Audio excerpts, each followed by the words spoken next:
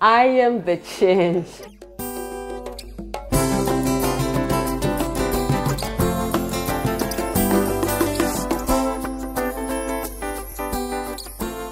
We have received a British pound grant for a 4-year period to scale up Safe Care, which is already there in Tanzania, to 400, at least 400 private and also a limited number of public healthcare facilities in all over Tanzania.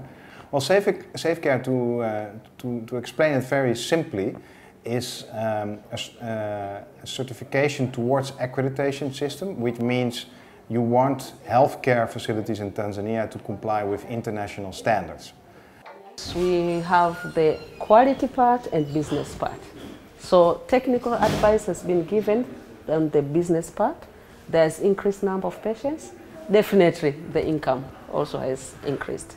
And they have changed so much from manual to intranet system, so they are computerized. So it is easy even to get the reports and have them on board.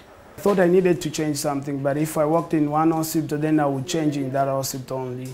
So I didn't have another platform where I can do that. So when I got this position, I knew that we were dealing with more than 100 hospitals, so I thought this is a good place for me to help the doctors and the managers, hospital managers, to change the way we do things so that at least we'll do in the standard way, like it required international standards. Even the number of patients has increased, so that means they are happy with the services, but we can't prove it now. But then even the way they used to organize, for example, we are currently here in the lab, and they didn't use to control the quality that much, but as you can see, this is external quality assurance file, and then they have internal quality assurance file. So they're even ensuring the quality of the services that they're offering. We now have proper dustbin which are colored, and they even show people where to throw waste and how to segregate waste. We've introduced the directional signs which were not there before, so the patients know where to go and where to get their services. The way the patients are received now, the waiting time, the workers, the staff here are very cautious now about the waiting time for the patients. They control the waiting times, and as we are speaking, they're also introducing another system that will be calling patients and also checking how long the patient has stayed in the hospital, just as to make sure that the patient doesn't spend most of the time in the hospital, and they come and they get served fast and they leave. So we were demoted in 2010 for not reaching the required levels and standards. And around 2014, we got several capacity building exposures from AFTA. They coached us, they guided us, they educated us. And then towards the end of 2014, we were reassessed by the ministry and were found to be okay. So we are now back to health center level. Kwa jengo lilikuwa haliko kwenye hali nzuri sana. Sasa hivi limefanywa repair, limepakwa rangi, linapendeza na linavutia.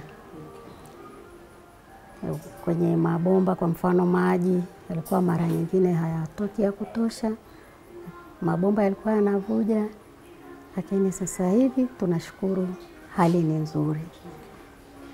Pia umeme ulikuwa sio wa uhakika. Wakati mwingine tulikuwa tukitoa huduma tunakosa umeme, tumepata generator, kwa hiyo huduma zinaenda bila shida. Space was squeezing in the first place, and also the arrangement of things were a bit haphazard. So we were introduced to the patterns of arranging things through a lot of things from personnel management and keeping up the files. Means initially when we started, we had just premises. We had nothing. Then we started purchasing the hospital furniture. So we kept the thing here and there, and we were a bit at a disarray, you know, we were vaguely going on. And when they come, they say, no, do this thing, this, some small thing which makes big difference, you know. In terms of setting the premises, making it in different sections, like ER should be apart, labor room should be this area, ICU should be this portion should be isolated.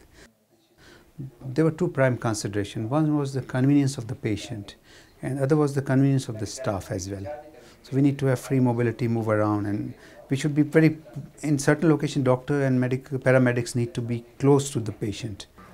I think you find all across Tanzania unique and special, passionate people. And once you find them, they are out there doing something different and trying to make a change. Getting into generalizations and results about poverty and disenfranchisement and those things is a narrative that some people carry, but I can tell you from HDIP's experience, and the PharmAccess experience has been part of it, that there are just really special people out there who are making a difference.